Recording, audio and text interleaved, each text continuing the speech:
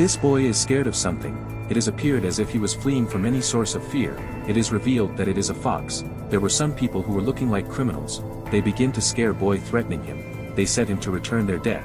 They leave the boy grabbing all his money.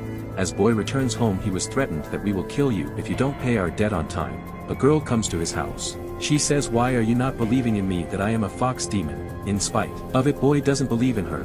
The girl transformed herself into a fox demon. The boy gets scared of her. He begins to run. He thinks that how any human may transform into a fox. Later he falls from the roof of his house. Boy becomes unconscious. When he wakes up, he returns to his house. But those people again come to him asking him for their debt. They leave, taking him with them. They say, your given time is over. Return our money.